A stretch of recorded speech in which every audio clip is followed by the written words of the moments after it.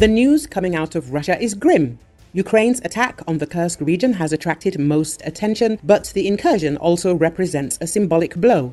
Other information coming out of Russia also suggests hard times ahead for Russians, writes William Pomerantz, a senior fellow at the Wilson Center, calling Russia the sick man of Eurasia.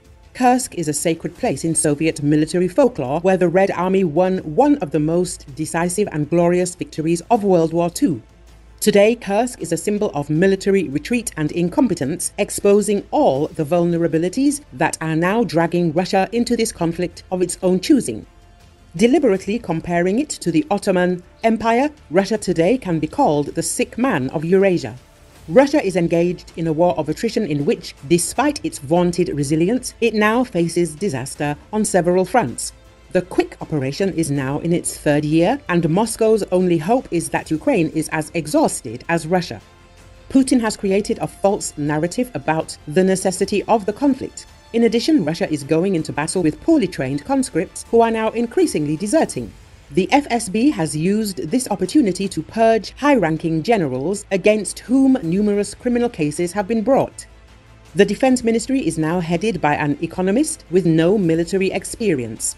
His last advice was to rely on robots and AI, even though the standoff has left Russia with catastrophic losses in workers and engineers, as well as access to technology. Moreover, the loss of life, especially in a country experiencing a serious demographic crisis, only foreshadows future problems.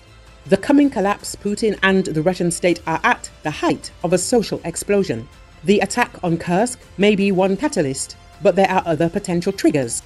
A partial list includes the loss of its status as an energy superpower, rising food prices, and labor shortages.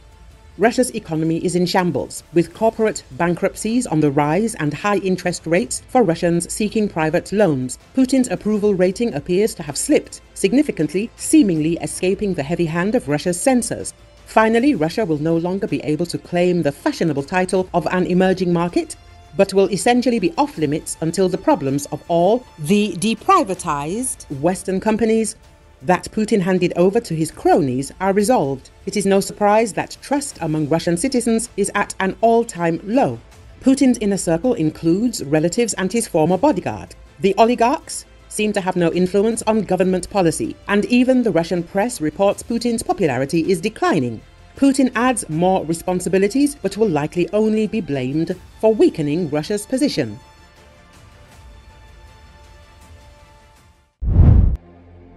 Israel's military said Wednesday it carried out attacks targeting Hezbollah militants in southern Lebanon after dozens of rockets were fired at Israel.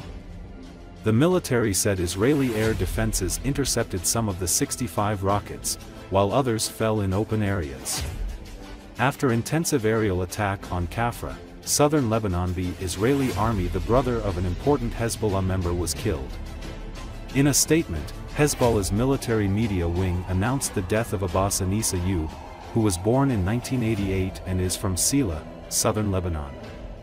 The Ministry of Health's Emergency Operations Center confirmed Ayoub's death, adding that the attack injured another person. Security reports said that the Israeli army carried out at least 3 raids to target Ayoub.